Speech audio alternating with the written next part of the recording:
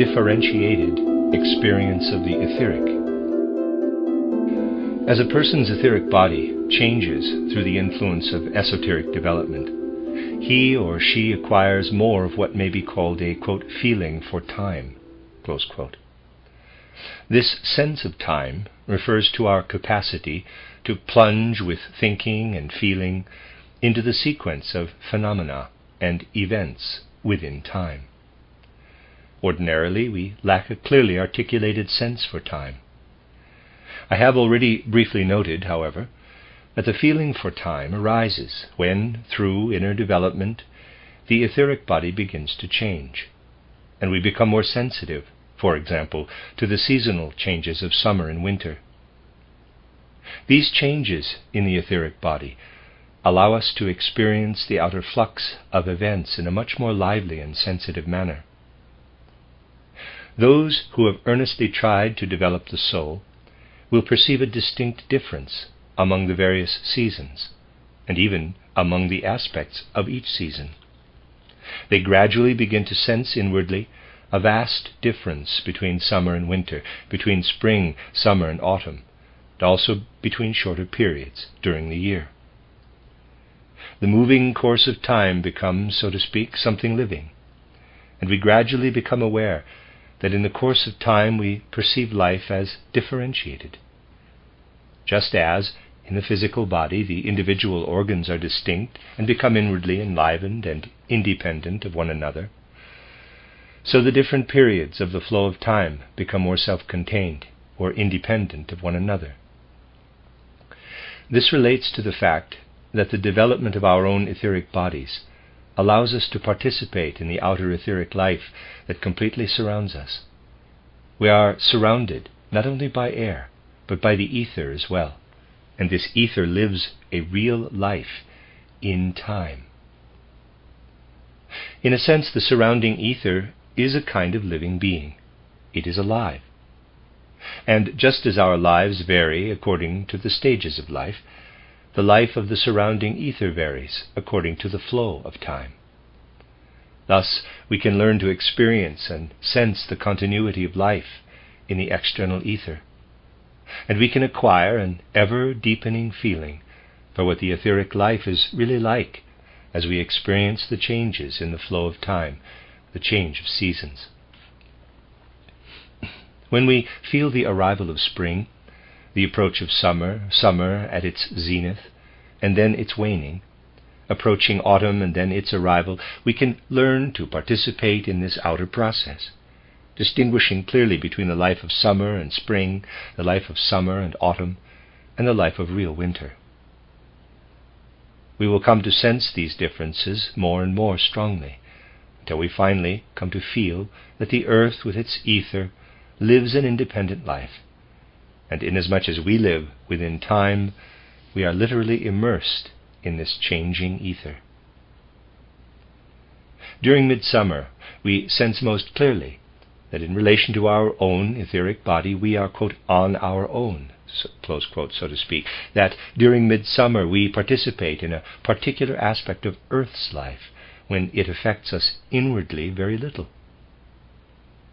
When we are on our own, in quotes, we gradually come to understand what the occultist's words, quote, during summer the earth sleeps, close quote. Here we touch on something that is interpreted very incorrectly because of Maya, or the illusion that surrounds humanity. In our outer life, directed by Maya, we like to compare spring to the morning, summer to midday, and autumn to evening. This is a false comparison, since it is unrelated to reality. In fact, when we want to compare seasonal changes to something in ourselves, we must compare spring, summer, and autumn, in this order, to Earth's time of sleeping. And we must compare autumn, winter, and spring to the time when Earth is awake. When we speak of the Earth Spirit, we must imagine that in the hemisphere where summer reigns, the Earth Spirit is in the same condition, so to speak, as sleeping human beings. There is, of course, a difference between ourselves and the Earth. The human being is either asleep or awake, whereas the Earth whereas for Earth one hemisphere is awake while the other sleeps. Essentially, the Earth spirit never sleeps. When its waking activity is replaced in one hemisphere by sleep, it transfers its waking activity to the other hemisphere. For the moment, however, we can ignore this distinction.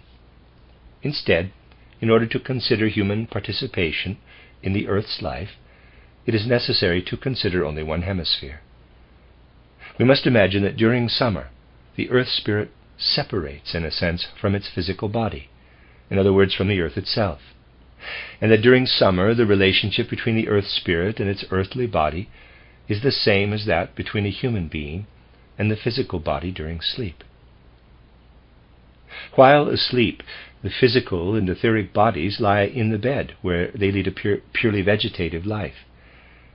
Occult vision observes that during sleep, something in the body unfolds like a delicate vegetative process, like a burgeoning of pure vegetative life, which restores the forces exhausted during waking life. Thus, in a sense, the, in quotes, summertime of human beings occurs during sleep. If, while the astral body and the eye are outside the physical body, we were to look down at our sleeping physical body, one would see the physical body burgeoning like the plant life on Earth during spring and summer. While asleep, we would perceive something in the physical body like the burgeoning vegetative life of summertime. Since our own hemisphere of Earth sleeps during summer, we are on our own with regard to our own etheric body during that period. As a result, when we have acquired the capacity through esoteric development to perceive the human etheric body, we find that such perception is better and clearer in summer than in winter. We perceive the autonomy, as it were, of the etheric body, and in our present epoch, the independence of the head's etheric aspect, the etheric foundation of the brain, is especially perceptible. It is most remarkable when, by participating in Earth's etheric life during summer, we gradually acquire an inner sense of this particular part of the human etheric body, that is, the head. During spring, this is felt differently than during summer, and differently again as autumn approaches. The degree of these variations is such that just as we speak of the distinct members of the physical body, we may speak of the different lives we live over the course of summer, lives clearly distinguishable among one another. The life that unfolds within us during spring and the one that unfolds inwardly during summer are different, and that which unfolds in autumn is different again. Similarly, when speaking, we must differentiate between the etheric body as a whole and the aspect of the etheric body associated with the head. If we picture the human being schematically, we can imagine the etheric body, as I have just spoken of it, accompanying the stream of time. Indeed, the upper part becomes less and less perceptible and becoming indefinite. Then we gradually begin to feel very clearly that beings are working creatively in this part of our etheric body. Beings who follow one another in the seasonal changes, so to speak, from spring to autumn. We perceive that the seasons affect the cerebral part of our etheric body and cause our etheric brain, in some respects, to become a complex organ. It has been built up by different spiritual beings whose capacities manifest in successive epochs. Here we gain insight into a very important teaching that was cultivated especially in the schools of Zarathustra, which taught that the etheric body of the human brain was gradually created from out of the cosmos by spiritual beings called Amshaspans. These Amshaspans exercised sovereignty during summer, and indeed hold sway even today, successively replacing one another, with the first ruling early spring, the second ruling spring, and so on to the sixth and seventh. 6 of these spiritual beings work consecutively in time. They are the creative spirits who, just because they work consecutively, with one completing its work before the next takes over. They create an entity as complex as the etheric body, especially our brain's etheric organization, in which 6 or 7 spiritual beings are successively active. Indeed, we will understand the physical human brain only when we understand that within the brain a spirit works who can be felt especially in early spring, and who projects primarily etheric forces. Then in late spring comes a second spirit, who in turn projects its forces, which stream into the same space. The third spirit in turn pours in its etheric forces. Thus the etheric aspect of the human brain is formed by spirit beings who successively replace one another and pour their etheric forces into the same space. We must be clear that only because our brain is related to these spirits who manifest their etheric forces outside of us that we feel certain relationships. However, occult knowledge teaches us that what I have just described occurred during the ancient moon period. We must not assume, therefore, that these same spirits who take command, so to speak, during summer, are still active today as formative forces. Human beings have brought into earthly existence the aptitudes that were rayed in by these spirits during the ancient moon period. However, because we contain these capacities within our etheric body, we can still feel a relationship to them today, even though these spiritual beings no longer directly influence the inner etheric body of the brain. This is what we feel in summer. In early spring, we feel the first of these spirits, who has another outer task today in the ether. We feel that we owe it what we bear within ourselves, what we received on the ancient moon. Our feeling is that we were related to the spirit at that time. This is one of the most powerful discoveries we can make in the course of esoteric development. The experience through the moving stream of time of something like an imprint or reflection of spiritually active beings who today have a very different task than in the past, when they helped to create our being. During the period of Earth's formation, the physical brain appeared as an imprint, in quotes, or an impression of what had developed as a result of these spiritual cosmic influences, as a kind of etheric archetype during the ancient moon period. I have depicted this part of our etheric body as open above, because this is how we feel it. We feel it in this way because as soon as we become aware of it in ourselves, we feel that we are opening ourselves to the spiritual worlds, that we stand in the context of spiritual reality, which is always there above us. Yet another impression gradually develops in esoteric life in relation to this part of the etheric body. In general, it is not easy to make oneself understood in these matters, but I hope that if I try to explain them clearly, we will understand one another. As we begin to experience our etheric body, we feel as if we are floating in the flow of time.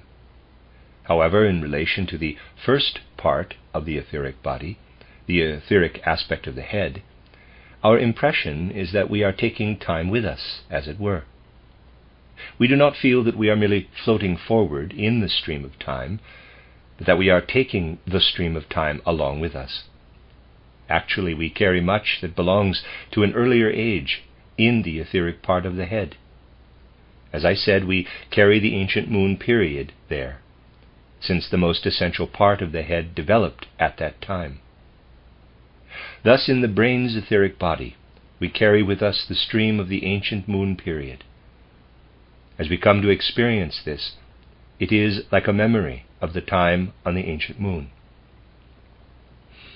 When we form an idea of the inner experiences associated with the different temperaments described in the last lecture, we can also understand why it is said that occultists, concentrating particularly on the etheric aspect of the head, come to associate the experience of the inner nature of the etheric body in the head with the melancholy that grips an individual during self-absorption.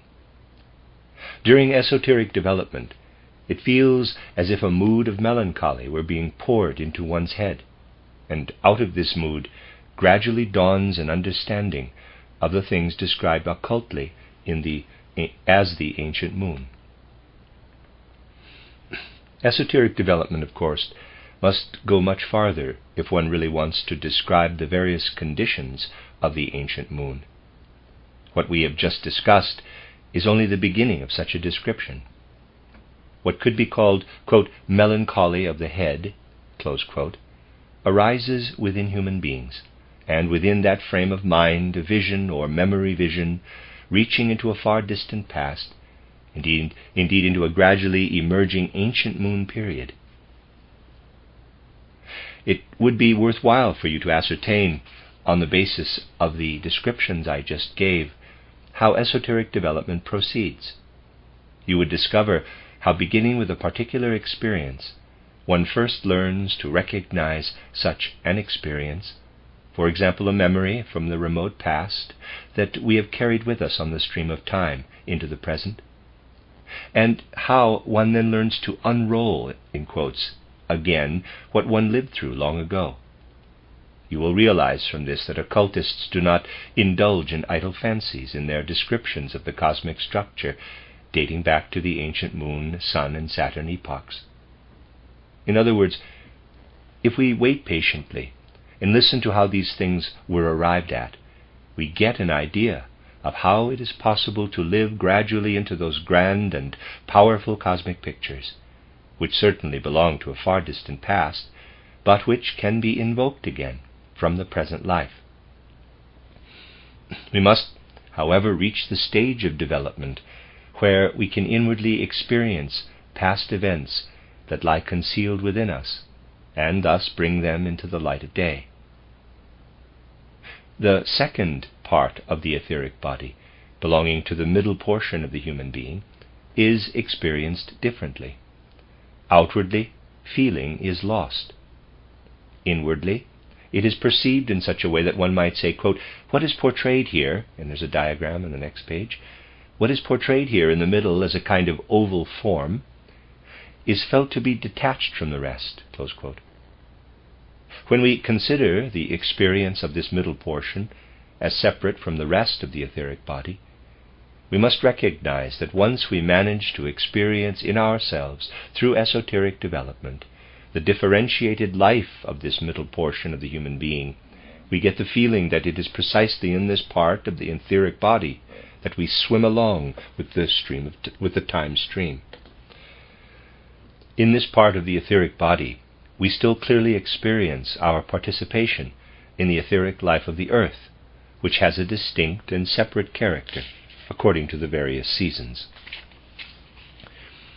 As we progress esoterically, we feel within the middle portion of the etheric body that during early spring, spirits other than those of midsummer or autumn work on us. It is a kind of participation in, or more precisely, a kind of floating with the stream of time. This aspect of the etheric body is thus dissociated from the rest. And if we explore these matters more closely, the feeling we have in this middle region of the etheric body alternates between the phlegmatic and sanguine moods.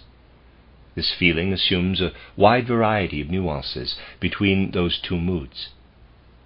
In spring, for example, one feels as though the etheric body is floating with the stream of time. This is expressed differently in the physical body. And toward autumn, a resistance to the stream of time, a withdrawal into oneself is experienced.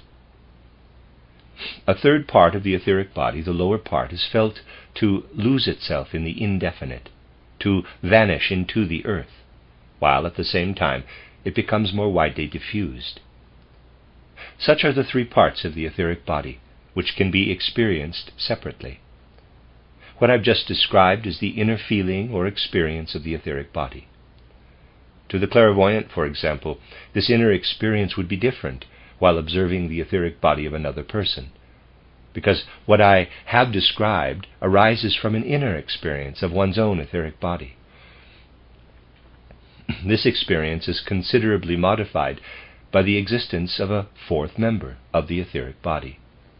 This is clearly shaped as an oval form, embracing the entire human being. From the different feelings experienced in relation to these parts of the etheric body, we gradually get the feeling of an inner impression of the etheric body as though it arises from an outward form. Furthermore, the etheric body assumes different hues.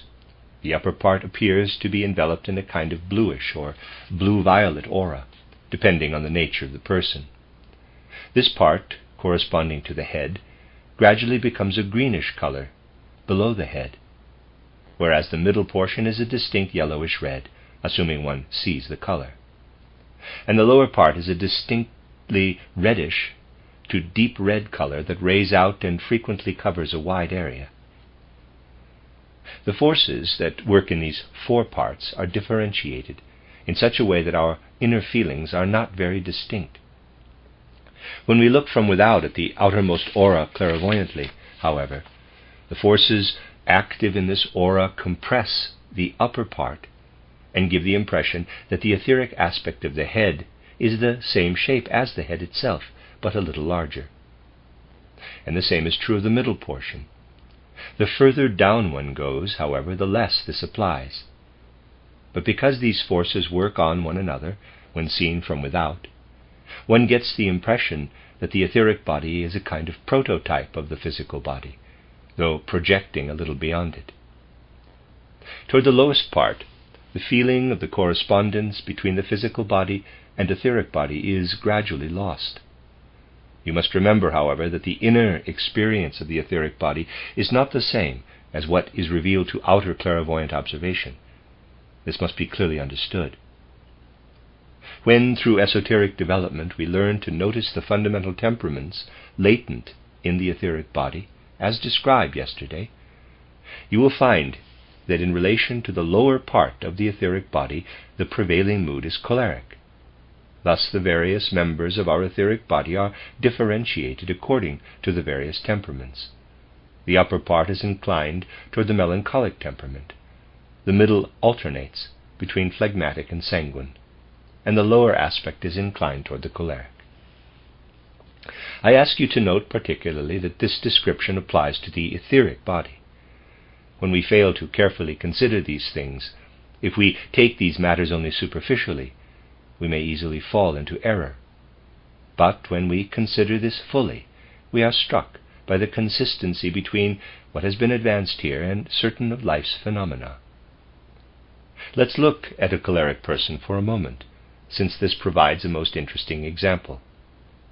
According to what was just said, in the choleric person, the lower part of the etheric body would be especially well developed, and would predominate over the other parts.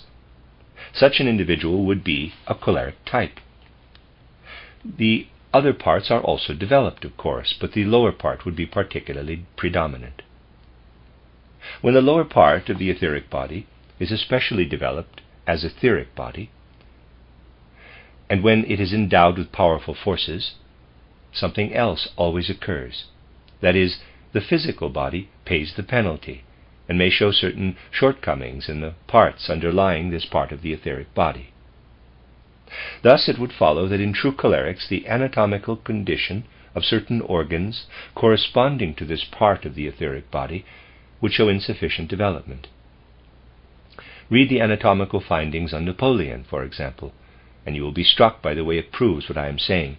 Footnote: Napoleon Bonaparte, 1769 to 1821, French ruler from 1804 to 1814 and 1815.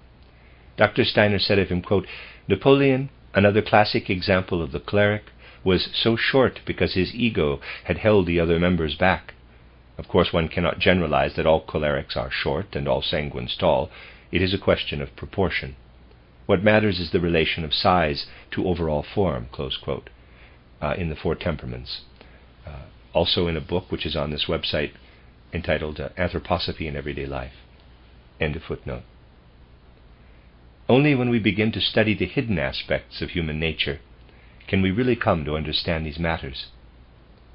You may now ask, quote, how does the previous lecture agree with what we have said here today? Close quote. It agrees perfectly. We spoke yesterday of the 4 temperaments, which are determined by the forces of the etheric body. Indeed, the life of the etheric body is related to time, in the same way that the differentiated structural members are related to space. The physical body becomes more vitally alive inwardly in the element of space, differentiating its various members, as it were. The etheric body becomes more alive as its members are differentiated in the element of time. That is, when life within time is experienced successively in the independent parts and members. Melancholics have the essential characteristic of always carrying with them something they have experienced in time, an experience from the past. When we come to understand the melancholic's etheric body, we find that it still bears within it the echoes of what was experienced in the past. I am not referring now to the human brain, which relates to primeval times, as we mentioned before, but to what is generally called melancholy. Let's say, for example, that the etheric life of the head is stimulated at some time during youth. What has been stimulated is so strongly implanted that, later in life, this melancholic still carries in the etheric body the pulsations imprinted during youth. In one who is not a melancholic, however, such reverberations have ceased. In the case of those with phlegmatic and sanguine temperaments, on the other hand, there is a kind of floating with the stream of time. But in the phlegmatic person there is a perfectly steady floating with the stream of time, whereas the sanguine person alternates between a quicker pace of inner experience and a slower reaction to the outer flow of time. Cholerics, characteristically, resist the approaching future, and thus they reject time, in a certain sense, and quickly try to rid themselves of the reverberations that time evokes in the etheric body. Melancholics, therefore, carry within them the most echoes of past experiences, while cholerics have the least. If you recall the somewhat coarse comparison between the fully inflated ball and the choleric's etheric body, you can use that analogy again here. It is difficult for successive events to make an impression on the ball. The etheric body of the choleric rejects them, and thus will not permit the events at work in the stream of time to reverberate strongly within it. Hence cholerics do not carry past events for very long within themselves. Melancholics who allow events to work deeply into their etheric body must suffer for a long time the echoes carried within them from the past into the future. To acquire an understanding of the etheric and physical bodies, it is good to recall that the physical body is essentially a body in space, and the etheric body a temporal being. If we regard the etheric body as being solely within space, we will not understand it. The diagram we made is only a spatial representation of the etheric body's life flowing in the stream of time and adjusted to the time current. Because the life of the etheric body itself runs its course within time, we also experience time through the etheric body. That is, we experience the external stream of events in time.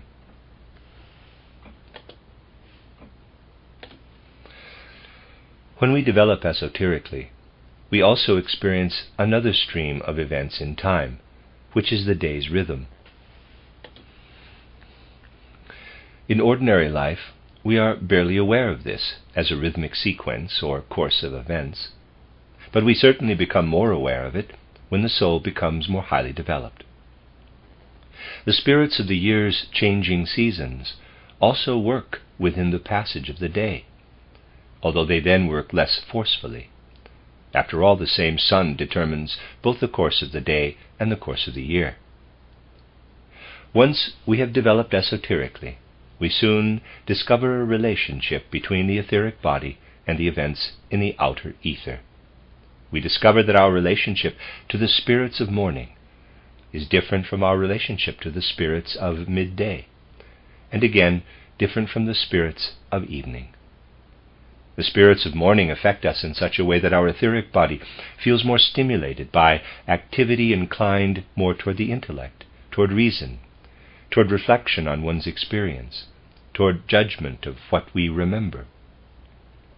As midday approaches, the powers of judgment gradually diminish, and we feel inwardly the will's impulses coming more into play.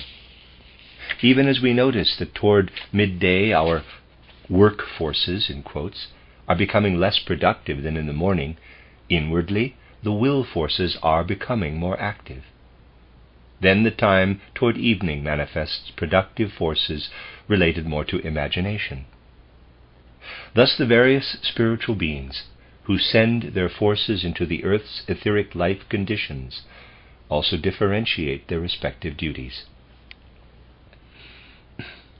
We can rest assured that the more we overcome today's materialistic mode of thinking, the more we come to understand the necessity of considering the etheric body's adjustment to the time element. The time will come when we will consider it strange whenever the morning session in schools is devoted to subjects that demand imagination. In the future we will find this just as odd as we do when seeing someone wearing a fur coat in August or light summer wear in winter. These things, it is true, seem a distant reality today, but they will come far sooner than people expect. A time will come when, just as we recognize the difference between summer and winter, people will realize the absurdity of arranging the curriculum in any way other than to devote several hours in the morning to study, then make the afternoon free, and again in the evening devote several hours to study.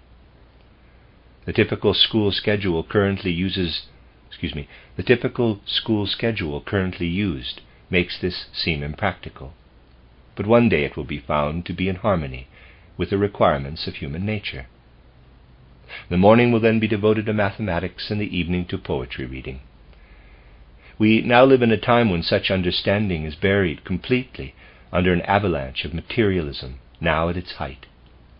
Eventually, when we consider the nature of the whole human being, we will recognize that what seems most reasonable today will be seen to be most foolish. Another effect that will arise more and more as a result of esoteric development will be our decreased feeling of being closed off within the etheric body more during winter than in summer.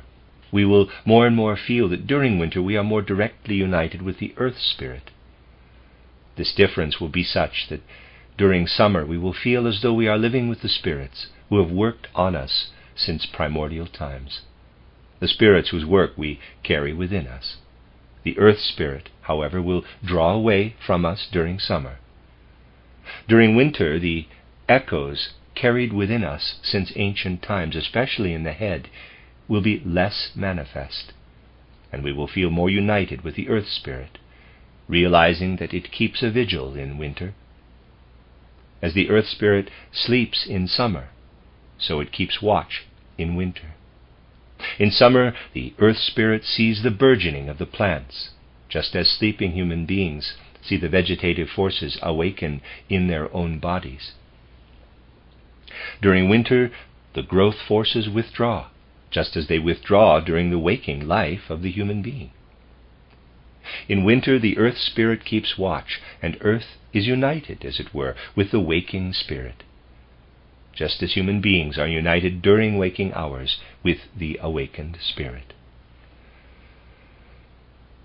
As a result of esoteric development, we begin to feel that during summer, when thinking, we must work hard to elaborate our thoughts, but not our inspirations, which spring from within, from the independent etheric body. In winter, thoughts inspire us more easily than in summer, so that in winter human thought works more as an inspiration than in summer. This uniquely human thinking comes to us so easily in winter that in a certain sense it becomes spontaneous. Of course, these two modes of thinking may be combined in diverse ways. They may assume a very individual form in a particular person, so that when one is more inclined to think thoughts tending toward the supersensible, this may be reversed. Just because it is easier in summer than in winter to direct one's thoughts toward the supersensible, it is also possible that just the reverse may happen. But what I have just said is true concerning the experience of the etheric body.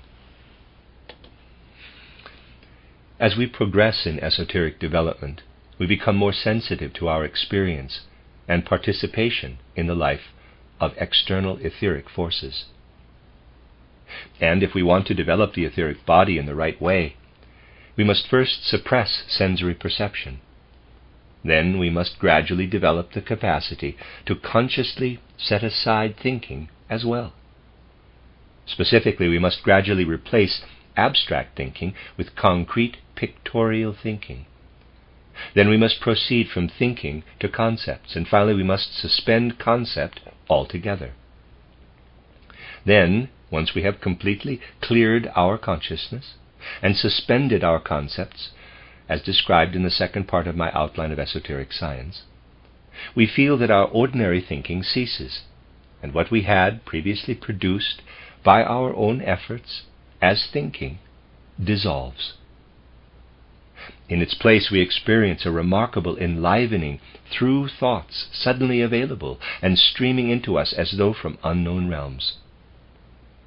This transition in the life of the human soul may be characterized by saying that, and please do not misunderstand the expression, the human being stops being smart and begins to grow wise. A very definite idea is related to this. The intellect that we cultivate inwardly through judgment and acumen, which is an earthly inheritance, disappears.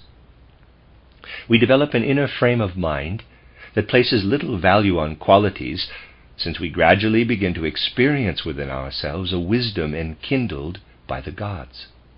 Please do not misunderstand these terms, for such an experience enables us to use this expression without arrogance, but in all humility and modesty. In the face of wisdom bestowed by the gods, we become more humbled. We are defiantly proud only of our own cleverness and our so-called intellect. As we experience this, we gradually feel as though wisdom, this heaven-sent wisdom, is streaming into the etheric body and filling it. This is a very important experience because we experience this in a remarkable way.